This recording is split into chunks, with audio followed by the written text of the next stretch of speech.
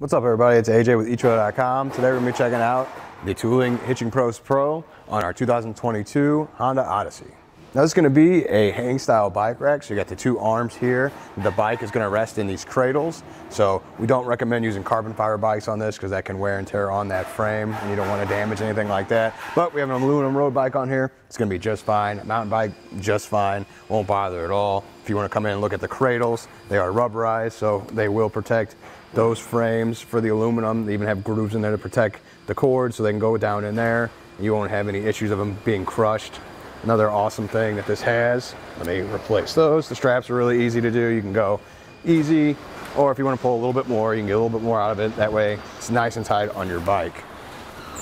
Now you'll notice some of them have three, they all have three, and that means that's going to stabilize the bike. So that means when you have it fully loaded, let's say we have 4 bikes on here, there's going to be some side-to-side movement as you drive. This is going to take up some of that movement, so they're less likely to smash into each other as much as you're going down the road.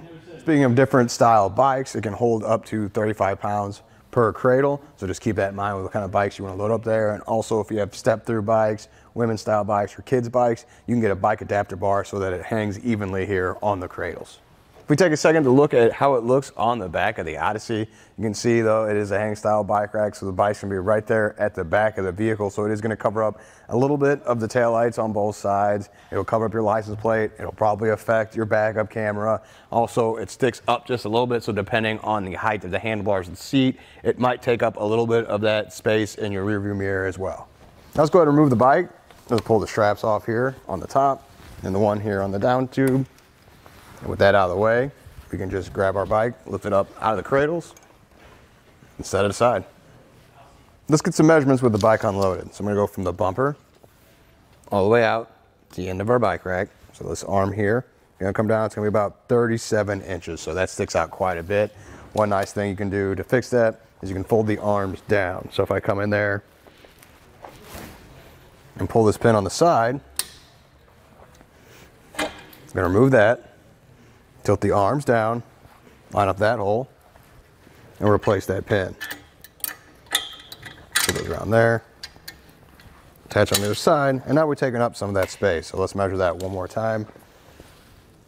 From the bumper to the edge here is going to be 16 inches, so that's quite a bit less. So that definitely takes some space if you don't have any bikes loaded in those tight parking spots, or even pulling into your garage. It's going to make that a lot easier. Now with the arms folded down, I will point out it is pretty sturdy. Some of those hang style bike racks, there'll be some rattling back and forth. So you can see I can move it a little bit, but I'm pulling quite a bit. So if I just shake it like this, like you'd be going down the road, you can see there's not moving back and forth. So there's not gonna be a lot of noise or movement there. Now another nice thing that it does is you can actually tilt it away from the vehicle to get to the back hatch if you forget something without having to get the tools out to completely remove the bike rack. So you just come down here to this pin, remove that, and then tilt this away. Then we can have back access to our Odyssey. While I'm placing this pin here at the bottom, I want to point out this loop that's on the back of the Hitching Post Pro. That's going to be good for cable locks. You can run that through and run through your bikes and have something to lock up onto. So that's going to be a nice addition just to keep that security on those bikes. Now we're not too far from the back axle, so we shouldn't be too worried about ground clearance, but let's get that measurement anyway. So from the ground to the bottom of the rack, it's going to be about 10.5 inches, so I think you should be just fine, but you know, we always like to tell everybody to be careful on those steep driveways or big hills. If we look at the shank on the Hitching Post Pro, you can see it's got an adapter on there. So right now it's in a 2-inch by 2-inch hitch. You're gonna remove that adapter and it'll be 1.25 inches. So if you have 2 different vehicles, it can work in 2 different hitches like that. We've got an anti-rattle bolt in here on this side, and I'm just gonna show you. I can shake the whole Odyssey back and forth. There's no movement or rattling here in the hitch at all, so that's good. That means it's not gonna transfer to your bikes when you're going down the road. Here on our test course, we'll start by going through the Solemn. This is gonna show us the side-to-side action, which simulates turning corners and evasive maneuvers. Then we get to the alternating speed bumps. We'll see the twisting action. This will simulate hitting a curb or pothole or driving on uneven pavement. Then we'll go over the full speed bumps, and we can see the up and down action. This will be like driving in and out of a parking lot, garage, or a driveway.